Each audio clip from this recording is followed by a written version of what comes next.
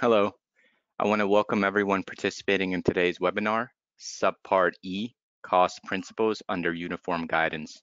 This is part 2 of our 4-part webinar series, the Indirect Rate Toolkit for Nonprofits with Federal Grants. My name is Yevgeny Suhenko, and I'm a supervisor for outsourced accounting and advisory services at GRF CPAs Advisors, formerly known as Gelman, Rosenberg, and Friedman, and I will be today's moderator. I'd like to start off today with some quick housekeeping items and explain what you'll need to do to earn CPE credit. All participants seeking CPE credit today must complete and submit a short evaluation survey that will appear automatically immediately following the webinar.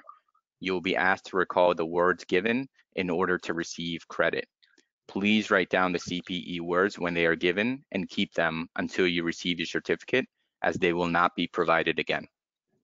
If you have any technical questions or issues during the webinar, please use the questions function to speak with our webinar administrator for assistance. The slide deck and the recording from the webinar will be available for download after the webinar has concluded. You will also receive a follow-up email with direct links. Technical support and CPE questions may be addressed to Nathan McLeveen at mmcelveen@grfcpa.com. Today's learning objective is to provide an overview of the cost principles, Subpart E, under uniform guidance. 1 CPE credit is available for this webinar. And with that, I'd like to introduce your presenters for the webinar today. Paul Calabrese is a principal in the firm's outsourced accounting and advisory services group. Mr. Calabrese brings a successful track record of working with both nonprofits and government contractors. His remarkable career includes positions with the Air Force Audit Agency, DCAA, and 3 government contractors, in addition to 20+ years in public accounting. Tricia Catabini is a senior manager in the firm's audit department. She has worked in public accounting for more than 12 years, specializing in serving the nonprofit sector. And with that, I'll turn the presentation over to Paul. Good afternoon, everyone, or good morning. Today, we're going to talk about the selected cost principles, or actually a selected group of the cost principles today. And in consideration of what we shared with 2 months ago, we talked about indirect rates under the uniform guidance. And we discussed what you could and could not do under the uniform guidance. Today, we take a specific and deep dive into the selected cost principles under the uniform guidance. And we'll be specifically looking at the 2 most important ones, compensation and fringe benefits. But first, we're just going to show you a list of all of the cost principles under the uniform guidance. And you'll notice at the top that we've categorized them as A, allowable, unallowable UA, allowable with restrictions, AWR, and unallowable with exceptions, UWE. So allowable all the time would be like board-related costs. They generally are allowable as long as they're indirect. Unallowable would be things like alcoholic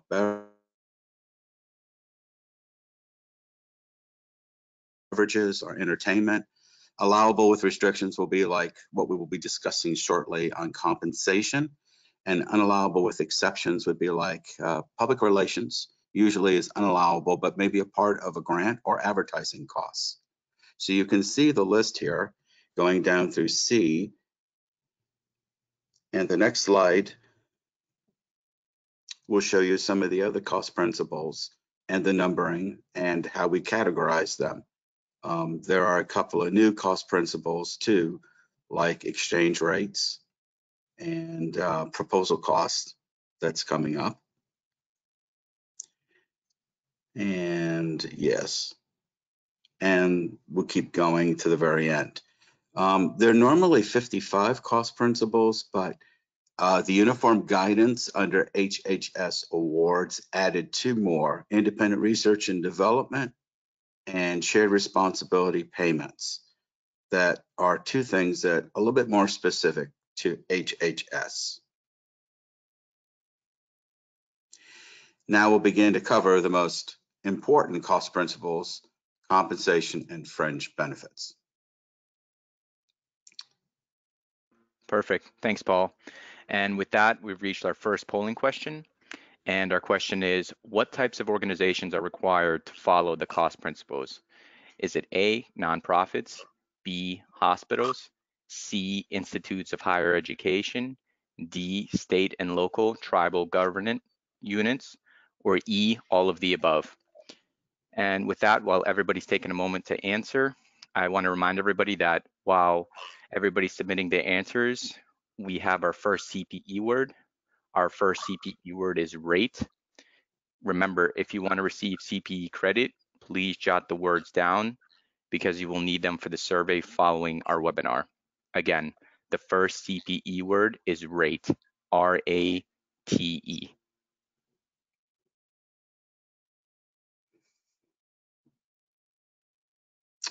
Excellent.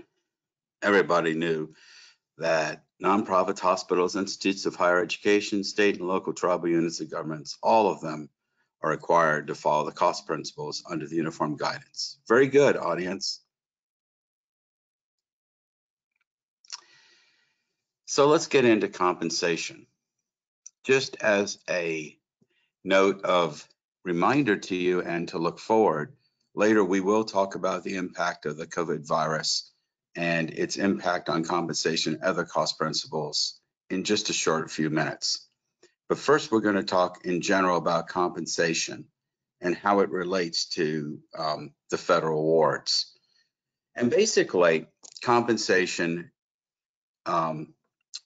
is based, as they would expect, on some kind of salary survey. How did you come up with that compensation? If you're very small, the auditors may just look and check your rates against what you have in the file and against the payroll register. But as an organization gets larger, they may want to look at your compensation system and see whether you have a matrix. How often do you update that matrix? With a compensation matrix, do you escalate or increase due to cost of living increases? And what you as an organization may feel is a reasonable increase to your compensation matrix of all your personnel from year to year. We could say today that interest is pretty much flat, especially with the Treasury rate, given the issues of COVID-19. However, I would still make the statement in your compensation policy, if you write it in the policy, that you may give it a 3% increase from year to year. And you may say, well, gee, you know, that doesn't relate to Department of Labor, CPIU, Urban Index. But you can also say, you know what? My employees, when they go to the supermarket, the rates, the cost of living still goes up. The cost of products that they are purchasing, milk, eggs, whatever they may purchase, we still notice that even though so-called inflation is level, the cost of the purchases have gone up. And so you may say something that's unique in your policy as to why you feel, as an example, compensation may go up from year to year, as long as it's in, as you can see there, a written policy. This is something that I've encouraged some of the firms that I deal with, that you should still have an increase from year to year, even though there may... Paul, Yes, go ahead. I say that's also really, really important too, not only from the uniform guidance perspective, but also from the IRS Form 990. As we all know, there is that in Part 6, line item, I believe 15A and B, that goes over what your compensation is for your executives, as well as for your other top employees within the organization. So having that written policy and how it is applied and how the salaries are documented and how they are come up with, as far as whether you're doing a survey, as you previously mentioned, is imperative not only for the cost principles here in uniform guidance, but in other aspects from a compliance standpoint within the not-for-profit world. Great. And also another thing that supports this, though we are not covering it today, is just the rules on timekeeping. There are specific rules on timekeeping.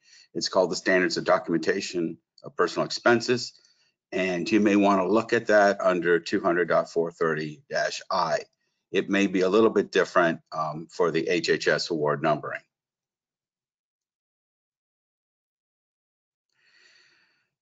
Consistency is something that is just the word of all of accounting, internal controls, and certainly under the uniform guidance, because when the uniform guidance was updated and put together from the old OMB circulars, one of the main things under internal controls. And so one of the important internal controls is consistency in how you develop the compensation. And of course, reasonableness, what a prudent person would do in the conduct of competitive business. With all those factors considered, they would expect that as you hire and bring on people, if you have a compensation matrix, that there's a parity there.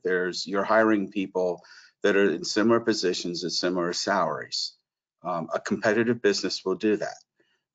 Sometimes the people you may bring on may be very unique. You may be bringing on a very specialized individual, and therefore you may have to go out into the marketplace, do some benchmarking and other things so that you can determine the appropriate salary, or again, a compensation survey.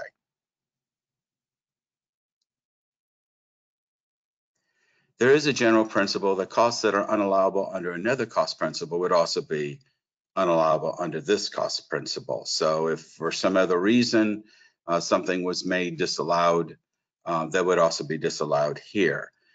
The National Institute of Health and Administration of Children and Families, ACF generally deals with Head Start. They do have compensation limits on salaries, and so you should be made aware of it, and I'm sure you are if you're working on those specific awards, as they may impact. And then if you get a new award or a lot of awards, the government's still going to look at, are you increasing your salaries because you're getting a lot of cost reimbursable grant awards or cooperative agreement awards? They will look at it. So hopefully, again, consistency would follow the day.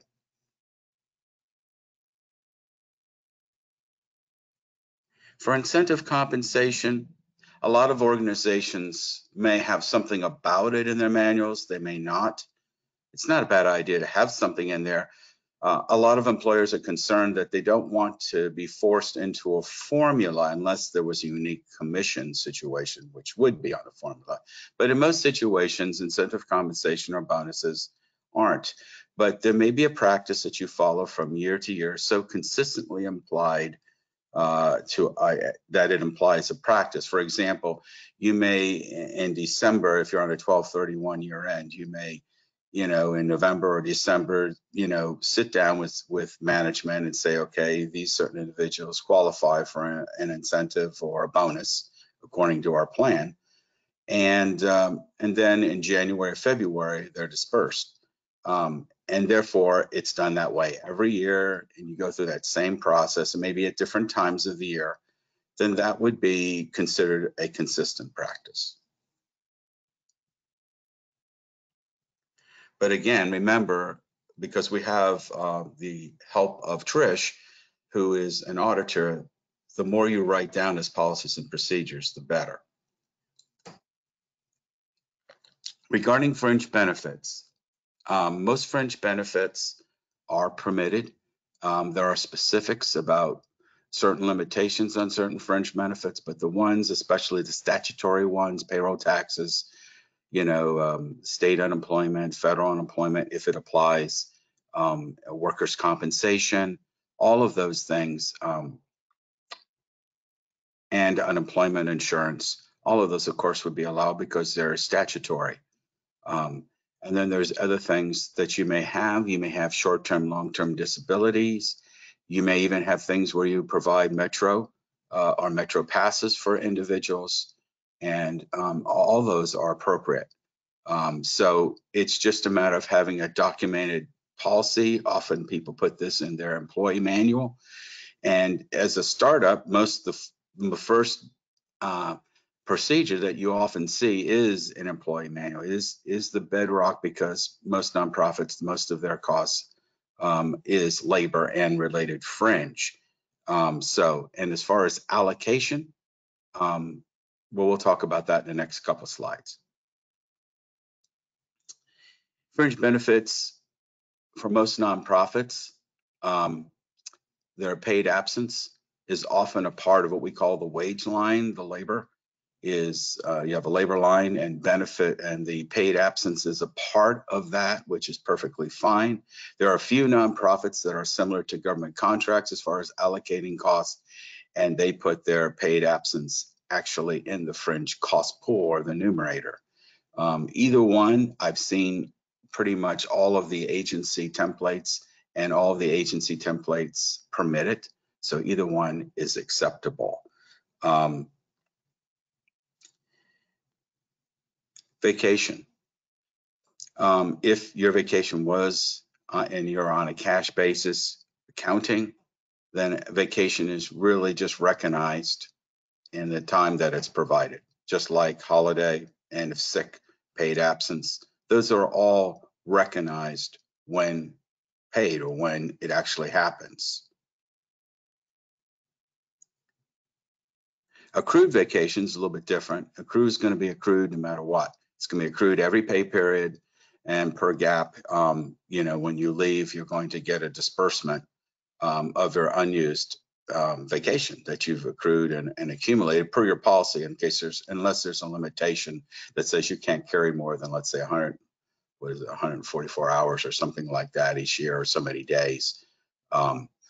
So that is understandable, but basically, again, accrued vacation is, and especially when people estimate, accrued vacation is going to happen every pay period, but paid absences that are based on an action or event like holiday or jury duty or something else, you won't get recovery unless that happens. Key person insurance is something where agencies, organizations, they want to insure on their key people. They're such a rainmaker, such important organizations. The organization receives the benefit, and therefore it is unallowable cost. If it's the families receive it, that's something entirely different, and it's allowable for life insurance. But for this, key man insurance is unallowable. The use of personal autos are unallowable, anything for personal use, and whether or not it shows up on a W-2 doesn't matter, it's still unallowable. So think of, there are three different kinds of concepts here. Assignment of cost, allowable in a particular period of time. Measurement deals with how is it that item measured in terms of consistency or cost policy, and allocation, allocating the cost as an indirect or internal allocation. Severance pay is allowable. If you're using it and tracking it and developing reserves for that, accruing it and putting it aside, that's fine. The government doesn't really have a problem so long as, again, we always go back to what is reasonable. What is your industry standard? Again, what is your documented policy, as Trish had mentioned? So that's not a problem. You may have different levels. A key executive may have a couple of months or many months, maybe up to half a year, whereas individuals that are not at that level may only have a couple of weeks or a month. The more you document, the more it's going to be supported, you can show historically this is what we've done, and so to imply a practice, that is also acceptable. But two things of note that are unallowable are key we say golden parachutes, which we'll talk about in a minute, and mass severance. And that's just generally where perhaps you're operating more like a government contractor. You hire a bunch of people related to an award. Maybe you have people going out and they're taking a census of a certain type for your organization to gather information. You need them in the summer, but after the summer you don't need them. And then the decision whether to give them a severance or not.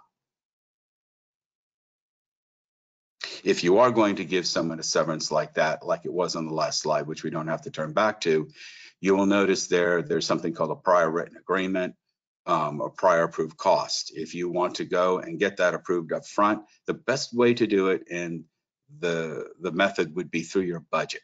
When you put together an application and to a grant application, the best place to put in things that you feel are unique, you can do a prior written agreement. with your grants officer. But as we know, grants officers always are very hard to get. It's not a put down on them. They just the government doesn't have tremendous resources either. And they're limited grants management officers and the time that they have to deal with everybody. So the best way to do it is to be proactive, because everybody, when they review your grant application at an agency like Department of Justice, I'm quite aware, I used to work with them a little bit in their training, and they scrutinize all the grant budgets. So when they come in, if you have something that's unique, put it in your budget narrative and put the dollar amount in your budget. And if it's been approved, then it's been approved. And so if you had, like here, you'll notice at the bottom there, for example, we may need more people, especially in a third world nation, if you're doing overseas work and you need to hire TCN's third country nationals. And you hire the third country nationals to ramp up, but then you need some when you ramp down. Generally, that may, for severance for them, may be unallowable. But if it's written in your budget and it is approved, that is another way to support that cost. But golden parachutes, especially like your reorganization or the organization has merged with someone else and there's a change of ownership or control, those costs are unallowable.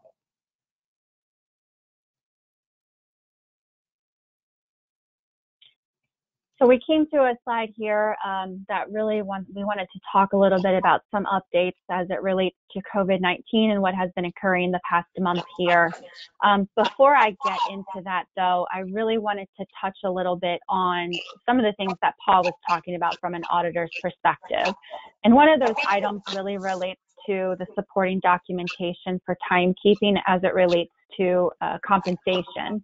One of the big things that, as we all know, came about as a part of uniform guidance when it became effective back on December 26, 2014, was that the documentation for the timekeeping became a little bit more enhanced, and there was a lot more emphasis now, obviously, on internal controls. So a lot of the organizations, when uniform guidance kind of came into place back in their 2015 audits, fiscal year 2015 audits for most of them, didn't really have the implementation for timesheet and for time tracking. One of the exceptions here, obviously, is that if you have an employee specifically who is working on an award 100% of their time, and it's clearly written that way from their job description standpoint, obviously we know that that is a direct charge to the award. But timekeeping is of great emphasis here. So making sure that you have a tracking that is clear over where people's time are spent. So then when you do come up with your indirect rate, you have that clear pool of what can be included within those indirects based on what has been directly charged versus what can be included in that allocation. So just wanting to make sure that that is also clear from an auditor standpoint. Now moving on to COVID-19, some of the updates that came out of here, we do have on our blog, on our grfcpa.com website. If you go under resources on our blog, we do have an article or a white paper written up about this. But back on March 20th, or March 19th, I'm sorry, OMB, the Office of Management and Budget, did offer or extend out another memorandum. It's M-20-17, which you see on your screen here, that has some relief that's been extended for those who have federal grants. Now, within that memorandum, there are several points here. I think there are about 13 in total. But points 6 and 7 are two that really we wanted to talk about here within our update. Number 6 relates to salaries. So the awarding agencies are allowed to have those federal pass-through entities be able to continue to charge salaries and benefits on currently active federal awards, whether people are working or not, as long as the organization has a policy that is written under what they call unexpected or extraordinary circumstances. Now, I've had a lot of questions emailed to me over the recent weeks since this has been issued over what does that policy look like, what should be included, what types of employees should be covered. So some of the interpretation from this, I think, from some of the organizations out there is that, well, this really only applies to my employees who are actually federally funded. So those employees out there who are charged directly to the grant. From an auditor standpoint, and Paul, I believe you're on the same probably rationale and thought process as I am on this, but really it should apply to all employees, whether they are funded through federal grants, private grants through foundations or other corporations, or whether they're just funded by ongoing operations within the organization. Because again, as we all know, uniform guidance really means that items and principles that are under this should be uniformly applied. So from our perspective, that really means that this kind of a policy should encompass all of the employees under the organization's umbrella. So what is unexpected or extraordinary circumstances? This is where we're getting into a lot of organizations, I don't want to say are scrambling to get a policy into place, but a lot of organizations simply just did not have a pandemic response or a crisis response kind of a policy written into their actual guidelines and procedures. So I urge you, if you have not yet done that and you are in this circumstance where you are charging your federal grants for compensation for employees who may not be working currently because of the pandemic, get a policy written into place. I would also urge you to reach out to your awarding agency to make sure that this is covered and from their standpoint as well, and making sure that they're also in line with the same policy that you've written and as you've written it. One of the other big questions out there related to compensation now too, as we all know, is the Paycheck Protection Program loans. So many of the organizations that we work fall within the realm of being able to apply for this loan. So the PPP loan is available and out there for organizations with less than 500 employees. So many of my clients that are currently under the 500 employee threshold have already applied for and have been working with their awarding agencies and saying, well, what happens in an instance where we do get approved for this loan? It covers 2 months or 8 weeks of my payroll, but I'm still charging federal dollars for some of that compensation. So from my standpoint, and Paul and I were talking a little bit about this beforehand, but from an auditor standpoint, if you are continuing to charge your grants, your federal grants for salaries, but then you're also going to be getting this Paycheck Protection Program loan, which, as we all know, ultimately can be forgiven in whole or in part. It's almost like we're double dipping, right? So we're charging the federal grant, getting money back from the federal government as a reimbursement basis. And then on the other hand, we're also getting what I would quote unquote call free dollars from the federal government through the PPP loan. So one of the things that we were kind of talking through, and again, these are all unanswered questions at this point in time. So this is clearly not what I would call state expert guidance or advice, but something, again, we've just been talking through at this point of what it means. Is that at a time when, and Paul, you can kind of jump in here if you think so, if you feel so free to, but at a time and a point where you do ultimately get approved for that loan and you know what your dollar amount is, then we were talking through perhaps working through with your awarding agencies or your auditors and understanding what that kind of a consequence might mean for what you have also charged into your federal grant. Does that mean that you adjust it? Do you draw it back? Or is there some other kind of adjustment at the end of the period or the award?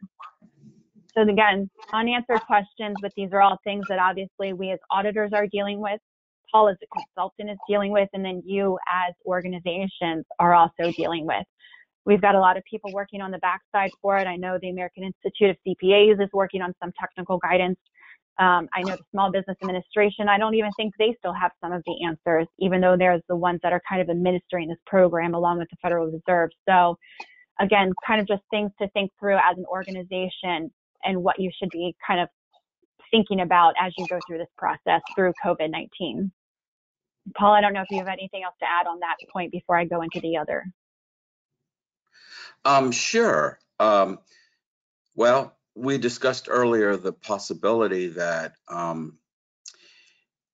well, it has to do with, like you were talking about, the Department of Justice. Do you want to talk about what they permit?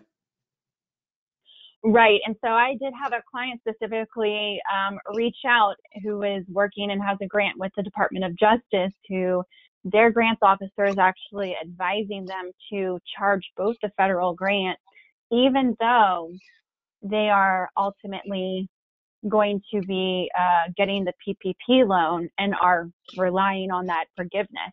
So even though they are optimistic about the forgiveness, DOJ is sitting there saying, go ahead and continue to charge that grant and charge those salaries to your funds.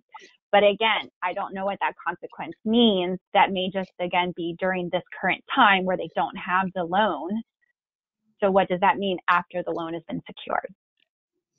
Yeah, and the concern is that if people, as the government under this emergency relief guidance is providing with respect to the uniform guidance, that you can charge for people that would stay home and maybe not even work, but are charged to a federal award. The concern is that you are using up grant funds. And as Trish will explain in a minute, is no guarantee that the government will give you additional funds, which means then you're going to have to make a decision. You know, do we use the grant funds to help us keep going because we're very small as an entity and we have to survive, and you know, and we'll deal with the other issues on another day because a lot of things haven't been defined, or we're very, very large, like an AARP type of entity, where we would just not charge the award because we need to complete the award. Exactly. So as Paul kind of foreshadowed there is another relief point within this memorandum about allowability of costs that aren't normally chargeable to awards. So for instance, cancellation fees typically would not have been allowable to an award, but under COVID-19, if you have incurred costs that are related to cancellation of events, travel that's related to it, or other kind of necessary activities or, you know, items that are reasonable for the performance of that specific award, again, these are now going to be allowable, again, up to the awarding agency. So I always advise reaching out to your grants officer or whomever you are speaking with from a representative standpoint from your awarding agencies to ensure that they are, again, also under the impression that this is something that they would allow, making sure that you have done that due diligence. So you have to maintain all appropriate records and cost documentations, just like you typically would under all of that. But as Paula had already mentioned, this may or may not be fully funded. So Paul, I think you had mentioned a little bit, or we were talking a little bit about what that might also mean for the award itself. So do you want to talk a little bit about that as well? Yeah, I mean, there's a decision-making process here. So again, consider if the award funds are being used up, which will you decide to do? Will you decide because we need to use this money now to keep ourselves, it's part of our keeping our entity alive because we're very small and we need this resource? Or are we in a situation where we will not use these funds because there is a consideration that the government said there's no guarantee that additional funds will be provided, and thus if provisional funds aren't being provided and the government sees, you know, they're going to know, like for example, in Department of Education, they have something called G5, and the Department of Education people are going to look into G5 and they're going to say, okay, these people were permitted to spend money and keep going, but we know from their performance reports that they really, this was all spent for the last month or so on COVID stuff. And now we know that, you know, they've used 90% of the award, but really programmatically, they only did, let's say 25% as an example. Then the agency has got to decide, well, this is a very important program. We're going to have to find funds, or because of everything going weird under COVID-19 virus, there are no more funds, and we'll have to go back and tell them that we're going to terminate for convenience because there's no more funds. Right. So one of the other things that I just want to mention in closing about this memorandum before we move on to the next part of our presentation is that this was issued on March 19th of 2020 OMB is going to be reassessing this in 90 days from the date of that memorandum. So again, this does come with a time limitation. So if you haven't been looking at this yet and you believe that it does impact you, I would do so as soon as you can.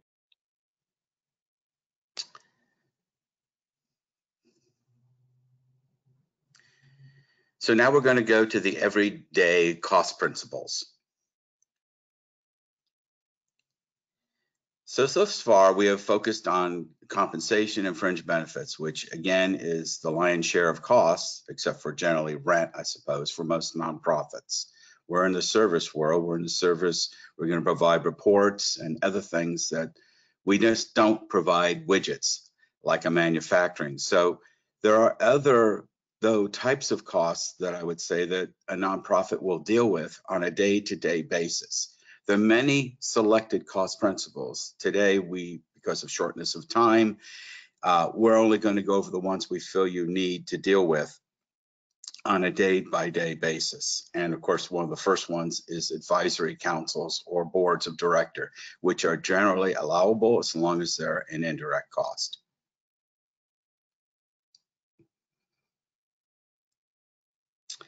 Alcoholic beverages, we know, are unallowable. There are a lot of issues, though, in kind of tracking that, especially for newer organizations, or often what happens in association, which is a little bit different, 501c6. They get in with one federal award or something like that, and they have management, and management in many ways deals like a private entity. And they have special dinners, special ways of outreach, and alcoholic beverages are used. And so it becomes a challenge for them, because they're not normally in the federal grant world or cooperative agreement world, and how to track those kinds of costs. And so that's something for them to consider. Sometimes what they'll do is they'll just say, under the meals and the travel, because it's all mixed in, we just voluntarily delete all of that, because it's not worth the time to go find, all the alcoholic beverages on the receipts. Great, thanks, Paul. So we're now on our second polling question, and our question is, entities that have federal awards less than the audit threshold of $750,000 that want to have an audit are permitted to recover the cost of those program-specific audits. Is it A for true or B for false? So please take a moment to answer. While everybody's recording their answers, I'll provide the second CPE word. Our second CPE word is goods. If you want to receive CPE credit, remember to jot these words down because you will need them for the survey following our webinar. Again, the second CPE word is goods, G-O-O-D-S.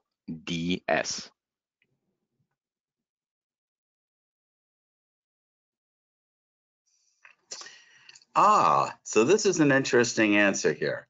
So let's go on to the next slide and we will get you your answer.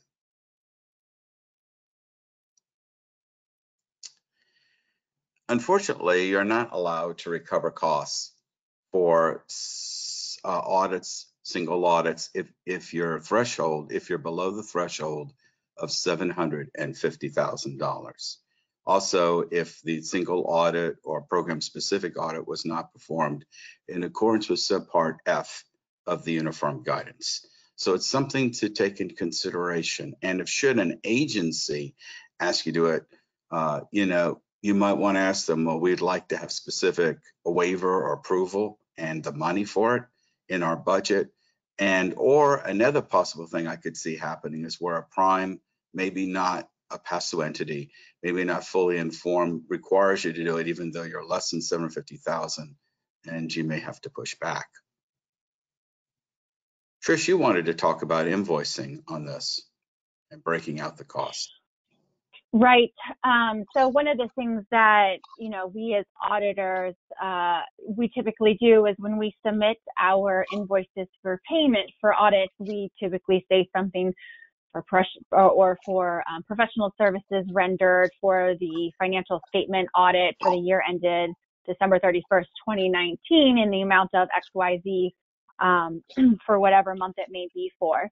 So one of the things that I urge you to do as an organization, if you haven't already done so, as we all know, As Paul mentioned, if you do have a requirement for a single audit and you have included it in your budget, then that amount is an allowable cost under the cost principles. So as a part of the audit engagement, sometimes we know that we have a fixed fee, but sometimes it can also be an estimate, right? So we may have an estimate that it's going to be $10,000 for the financial statement audit and $12,000 for the single audit, depending. But again, it's an estimate. So the final cost of the actual audit may end up being more than what that, say, $22,000 totality may be. Now, if you're in a place where you do have an actual fixed fee engagement and it's $22,000, that's exactly what you're charged, your engagement letter should be able to support that $12,000 that you're charging out to your single audit. But again, if it's not a fixed fee and an actual amount and it's an estimate or it's a range, I would urge you to work with your auditors to ensure that they have broken out the part of the invoice that is specifically related to the uniform guidance audit. So that's one of the things that I know we have several requests from some of our clients that we do. We attempt to try to do that anyway, just from a courtesy standpoint for our clients, regardless. But again, that really helps to substantiate and validate how much is actually being spent and being applied to that federal grant. Great. Well, the government, if you wants to know if you have made and collected, let's say, money that you shouldn't have had, and it may not be deliberate. It may be there's some reason that extra money maybe it's a duplicate payment, or it maybe was a payment to an ineligible party or ineligible goods and services, maybe that you felt or you determined at a later point in time, something where you should have taken a discount but you didn't, or you did take a discount and the credit should have been applied. In those kinds of situations, if you believe after doing your analysis that the money should be returned to the government, any cost to do that would be allowable if, let's say, you had to do some research or something of that nature. So this is a new cost principle. Obviously, the government needs to have all the money that it needs as well to operate. And if you find that there's excesses, then you would want to get that back to them. In some situations, you might want to say how.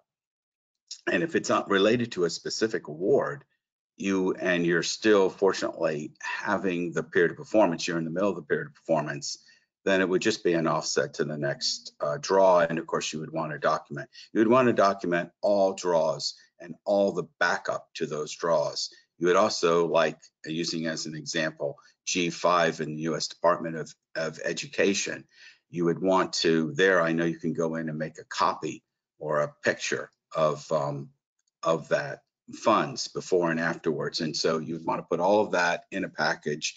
And if there is any offsets, you definitely want to track it. So if your auditors question you later, you have that information. Conferences are allowable. The cost of having those conferences for the purpose of dissemination of technical information are allowable, and you can see the different types. And of course, if it's something that's of a direct nature, then that's been prior approved, or indirect. One of the big issues that have come up, and as people have probably noticed, is the whole issue of food and whether you can recover food or the cost of meals. It is allowable under the federal rules, under the uniform guidance. However, many agencies, I know, like Department of Justice or HRSA with Ryan White, the payer of last resort, they do discourage and will not allow you to recover the cost of meals when you're training people. NSF has an interesting policy that dependent care is allowable relating to conferences. Contributions and donations, none of it is allowable. None of it's recovered as either a direct or indirect. In the Uniform Guidance 200.306 is the valuation, so you can go under that. Certain donations treated as an indirect cost must be separated from the indirect cost rate as unallowable. Depreciation, of course, is allowable. It's generally charged as an indirect cost. and it's based on the, it's based on how you came up with the fair market value and how you depreciate it. A lot of people use straight line depreciation, and in fact, I believe if you don't state what it is, it will the government will assume that it's straight line depreciation. The thing that's been removed is the use allowance. Use allowances are no longer permitted. They were permitted for fully used up assets, but no longer permitted.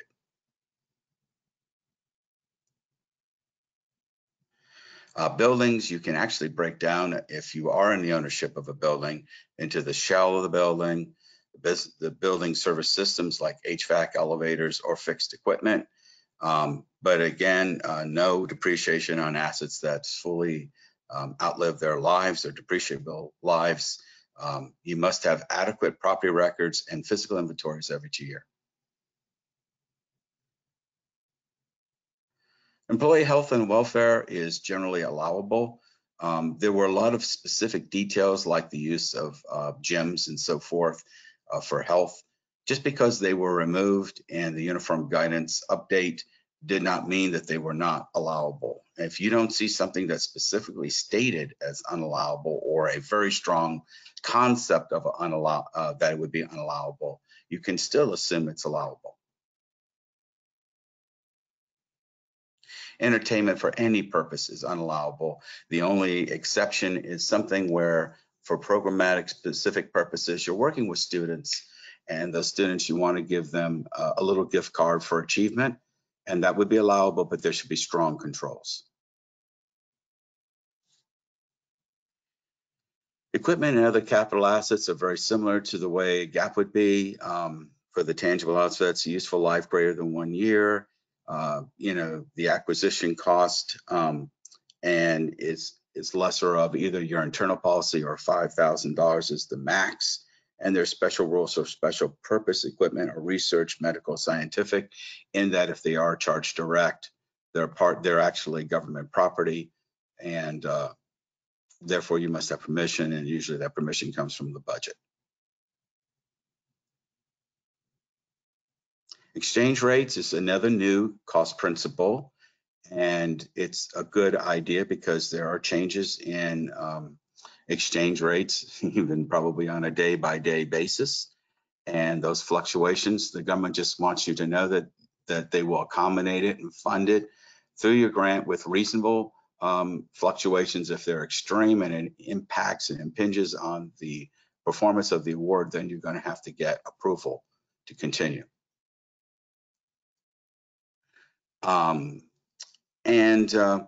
It should be based on local currency and some basic evaluator of the currency rates to US rates. So OANDA is one popular currency converter that's recognized. Please keep proper documentation on that. As you probably know, and as Tricia would agree, document, document, document. If it's not in the file, then it's not a cost that they can support.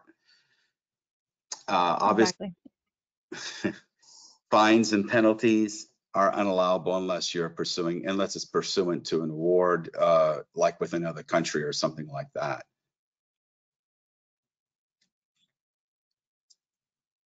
Fundraising is generally unallowable.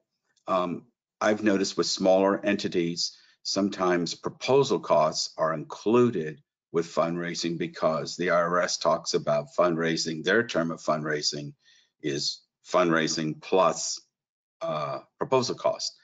But for government purposes for recovery, the proposal costs are allowable. And so you may want to try to separate it in some way through your series of accounts. Gains and losses on depreciable assets basically is the difference between what's realized on property and the undepreciable basis of the property. And obviously for items that were purchased with government funds, then it must be disposed of based on a property trust relationship or arrangement.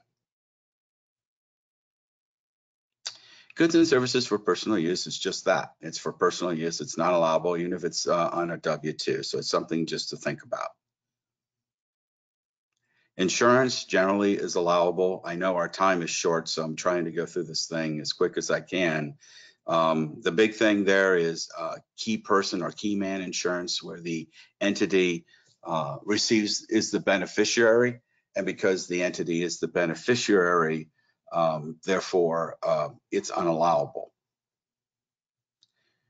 Self-insurance with most nonprofits would be in the area of health insurance, that generally you have claims and then you have an administrator and you have stopgap insurance. The sum of all that should be equal to or less than the premium cost. If it's greater, it could be disallowed.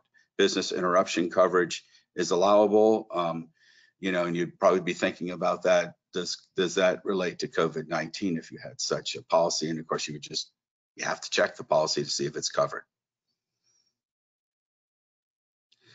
Lobbying costs is not only unallowable, but it's something you certainly would not want to incur, because it could get an investigation from the Inspector General. So, you know, things like influencing, you know, federal or state officials, whether it be legislatively or an executive position, all are unallowable. But think of it this way, you know, anything where you're using publicity or what they call propaganda to influence the public by fundraising, letter writing, rally, telephone, promoting, any kind of promoting cause, all of that is considered lobbying. Sometimes entities call that policy, so we check the policy to see if indeed it is lobbying, which indeed is unallowable. There are exceptions on this page and on the next slide, and you can read them. The IRS gives you some exceptions, as you can see on this slide. Okay.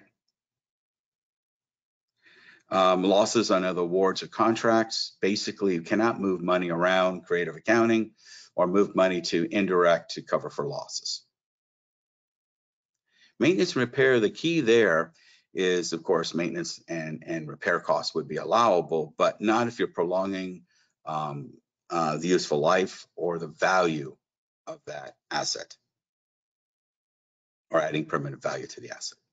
Materials and supply costs, including computing devices. It's nice now that computing devices are considered supplies and are included in this definition. Obviously, the government wants you to take any volume discounts or discounts that are awarded based on volume and quantity. Obviously, you would only put on a direct award if you have material items, the actual amount. You know, I don't know how else you would do that. Obviously, federal donated materials, you would not be charging the government, but they're going to say it, and they're going to say the obvious just because it's happened before. Membership subscriptions and professional activity costs generally are allowable. People who belong to the AICPAs, and because they're certified public accountants, obviously all of that is allowable as part of your profession, and also the trade magazines as well. It's just things like if you're a part of a social club or something would be unallowable. Organization costs. Organization costs are the costs if you were an association and you wanted to start a foundation. This has happened many, many times, because then that becomes the fundraising unit for the related to an association, and that's perfectly fine, but the costs are completely unallowable. Great, thanks, Paul. I think for sake of time, I'm not going to read off the question and the answers, but you have it up on your screen, so please take a moment to answer. And while everybody's submitting their answers, I'll provide the final CPE word. Our final CPE word is loss. Remember, if you want to receive CPE credit, you'll need this word for the survey that follows our webinar. Again, the final CPE word is loss, L-O-S-S.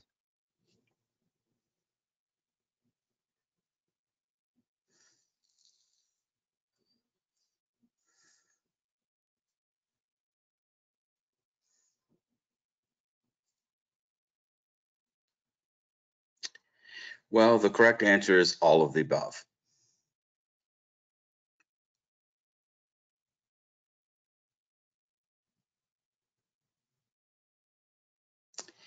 Participant support costs are costs where you bring people together and they're trained and you're doing the hosting costs. It's not generally your employees, it's other people that you're helping. But those costs, to be allowable, generally are charged, of course, direct and are in your budget. And as far as your indirect cost rate, it's removed from your allocation base. Plant and security costs are allowable. fire the guy that's sleeping.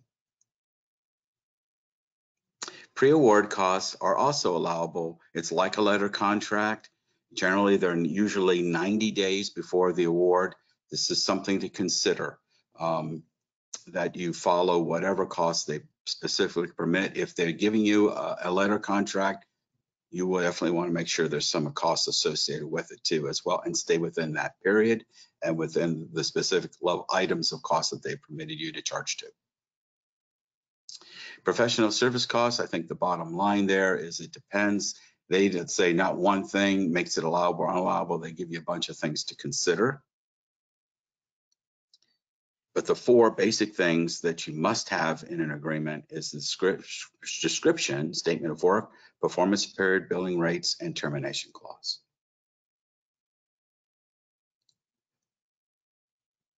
Proposal costs, the bottom line to that is that it is allowable cost and is charged indirect. Again, separate that from fundraising. If you're thinking in terms of the 990, this part is allowable. And it also applies to non-federal similar things like that you would put together proposals for foundation awards. So that can be helpful for you.